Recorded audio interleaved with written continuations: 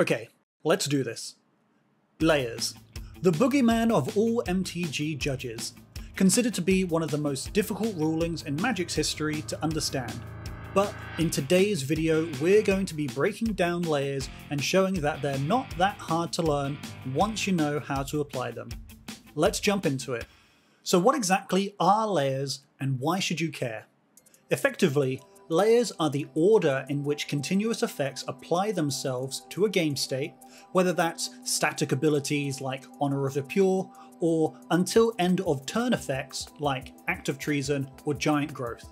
This is similar to how we have Apnap to know which order to resolve multiple triggered abilities that occur at the same time. And depending on the order layers are applied, can cause some pretty interesting interactions. Before we go over layers, let's start with an example to think about. What happens to my non-basic lands when there is a Magus of the Moon in play, which says, non-basic lands are mountains, and the enchantment Humility, which says, all creatures lose all abilities and have base power and toughness 1/1. On the surface, this looks pretty simple, and no doubt someone in the comments will say, well, reading the card explains the card. But I can assure you, it's not as simple as it looks. And I'll tell you right now, this interaction ends with all non-basic lands still being mountains. Confused? Let's break down the layers. In Magic, there are 7 layers. In layer 1, we have copy effects like Clone or Mirror Weave. In layer 2, there's control changing effects like Agent of Treachery or Control Magic. In layer 3, we have text changing effects like Sleight of Mind or something like the Overload mechanic. Layer 4 covers type changing effects like Blood Moon or Arcane Adaptation. In layer 5, we have color changing effects like Painter's Servant. In layer 6, we have effects that add or remove abilities like Humility or Akroma's Memorial. And in the final layer, layer 7, we have power and or toughness changing effects. Now there are a few different kinds and they're applied in the following order.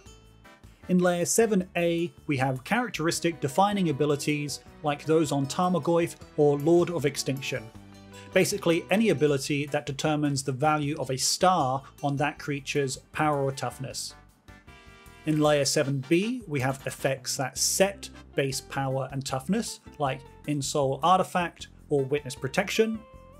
In layer 7C, we have effects and counters that modify power or toughness like Giant Growth, Dead Weight, or +1/+1 or -1/-1 counters.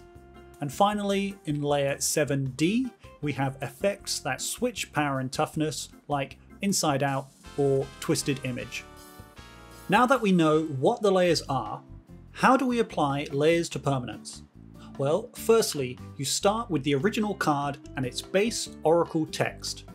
You then find all the continuous effects that would be applied to the card, and then proceed to apply them in order from top to bottom of the layers list. The key thing to note here is as you're going down the list, once you apply a layer, it effectively gets locked in, and any subsequent layers won't affect them. Now, there are some cards like Turn to Frog or Colossus Hammer that affect multiple layers, so it's important to keep those in mind too. So let's go back to our Magus of the Moon Humility example. Let's work out what layers are being interacted with.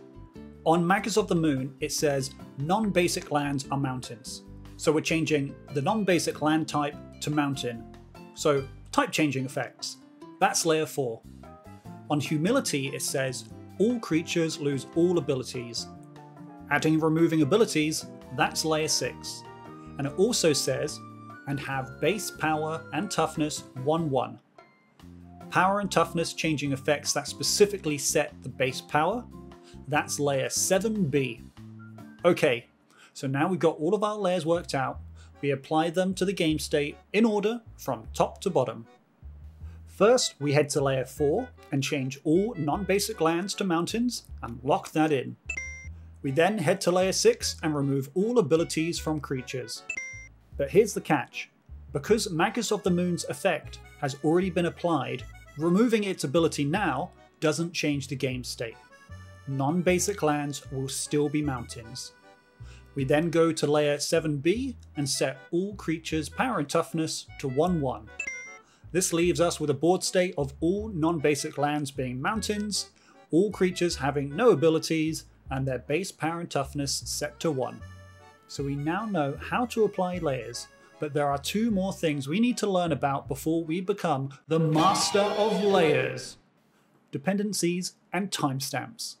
We need to be aware of timestamps and dependencies for when we have 2 effects trying to apply from the same layer. Which order would we apply them in? Let's look at this example. Let's say we have levitation in play. Creatures you control have flying. And then our opponent plays Mystic Decree. What would happen here? Would our creatures have flying or not? Both cards affect layer 6. Well, this is where we look at timestamps. We apply effects from the same layer in timestamp order. Timestamps effectively get put on something whenever an object enters a zone or a continuous effect is generated by a spell or ability. An aura, equipment, or fortification receives a new timestamp each time it becomes attached to a player or an object, and when a transforming permanent transforms or converts. Let's take a look at this classic example. You may have heard about this one before. What happens when we have Humility and Opal Essence in play? To clarify, Humility makes all our creatures 1/1s with no abilities, and Opal Essence makes each other enchantment a creature with power and toughness equal to its mana value. So what would be the power and toughness of our Humility? Is it a 1/1 or is it a 4/4?